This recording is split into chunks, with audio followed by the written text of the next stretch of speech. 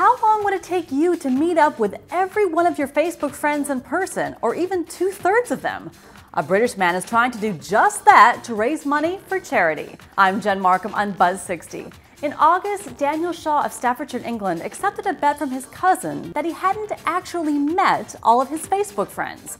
So he decided to spend 1 year meeting 730 of his 1,103 Facebook friends to raise money for the Motor Neuron Disease Association. And if you think that sounds hard, you're right. So far, Daniel stuck to local friends, meeting up with colleagues, former co-workers, even buddies down at the casino.